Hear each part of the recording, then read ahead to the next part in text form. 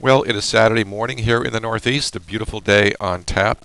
At least looks that way for now.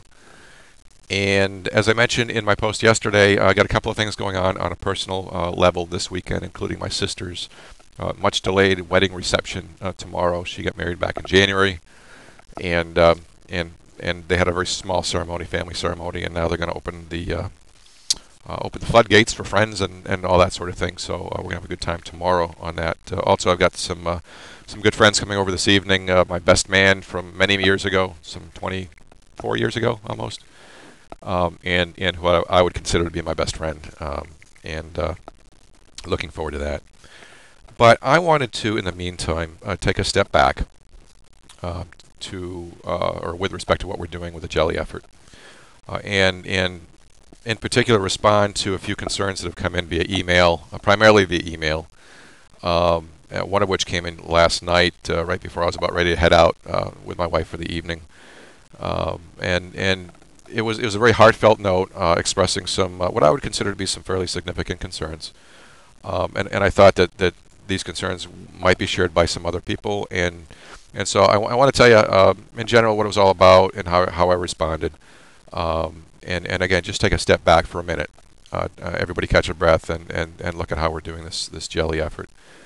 I mentioned yesterday, by the way, and I want to clarify the post in terms of the comments. I normally do not filter comments. Okay, as I've said in the FAQ for a long time, I will post both sides of discussions. I'm not looking for. I'm certainly not looking to cherry pick comments. I will not post personal attacks. I will not post marketing comments. I will not post links. I will not post a lot of things, again, as has always been my rule. But in this case on Thursday, I did ask that we not get into a debate back and forth on price structure and the zillion different ways that we could have moved forward with structuring the arrangement for the Jelly effort. And I really meant that, okay? Because in my own mind, and after having talked to a lot of people in the industry, there were a lot of ways that we could have done this, and I just didn't want to get into it. And so I think there are about 3 or 4 comments that came in, again on both sides of the fence, that I chose not to post because I didn't want to have the discussion. Most of the responses were via email as well, so please understand, it wasn't like I was blocking a whole lot of stuff coming in. It was a handful, and it was at my request before I posted. If that comes across as censures, that comes across as your perception that I am cherry picking, then I apologize for that. It was not that way, and it was not intended to be that way, and it was not intended to be perceived that way. But I am a believer that perception is reality, and whatever really happened. I appreciate and respect the concerns at your end, so I just want to clarify that for a second. The few that have responded have expressed some, what I would consider to be some fairly significant concerns with what we're doing. Certainly things that I have thought about before proceeding the way we did.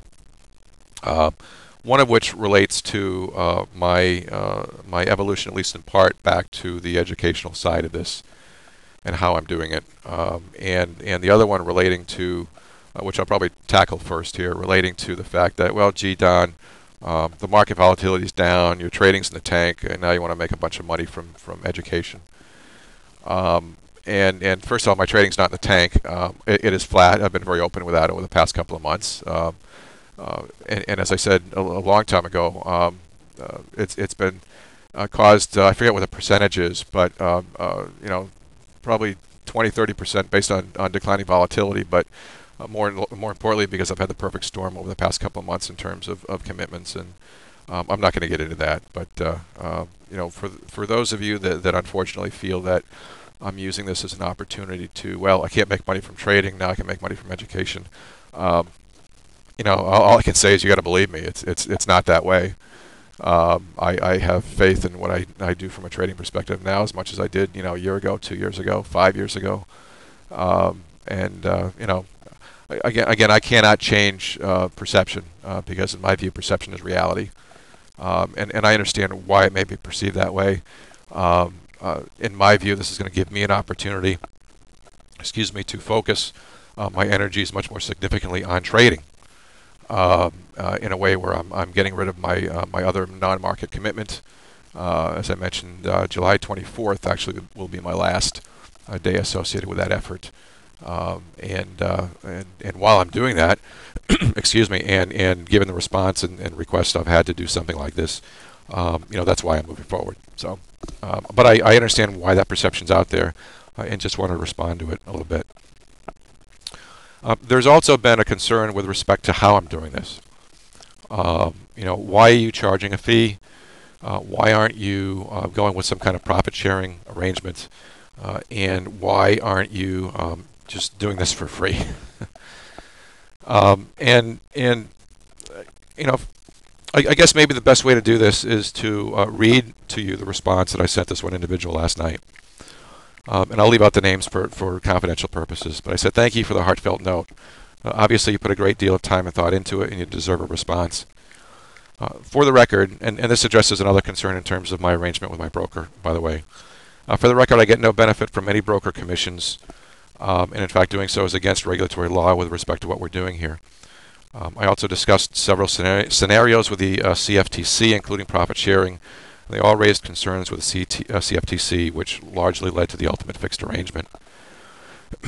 It's true I did make a decision not to post pricing-related comments, as I respectfully asked in Thursday's post that we pass on such debate, and I was fair in keeping the attaboy comments out as well. What I did not mention to him is that, again, most of these came in via email. I guess you'll just have to take me at my word for this, for I know it's true, and every letter ever typed in this diary has always been 100% accurate. Please keep in mind that from the idea's inception on the blog, I was careful to make it clear that there would have to be some participant cost should I choose to forgo other options to do this, not to mention the required time and commitment. And I said, remember that comment, I don't have to do this, a few weeks ago. And the responses overwhelmingly supported my forging ahead. Had I received strong feedback the other way, I likely wouldn't have moved forward.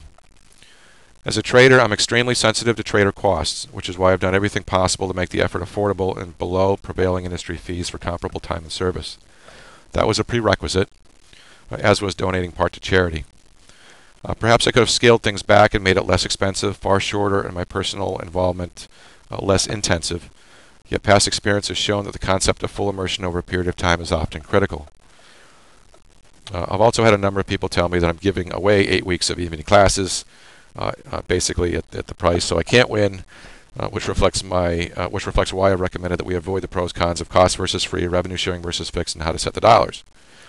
While I'm sorry you feel as you do and respectfully disagree, I do respect your views and the time you took to write to me. Now he had referenced in his note too some concerns about needing to continue with selfless acts, in his words.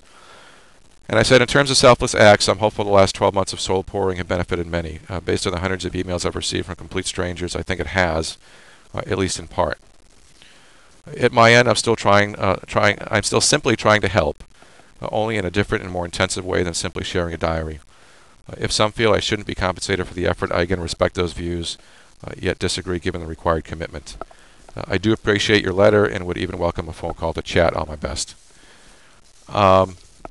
And so that was my response. And again, I respect those views.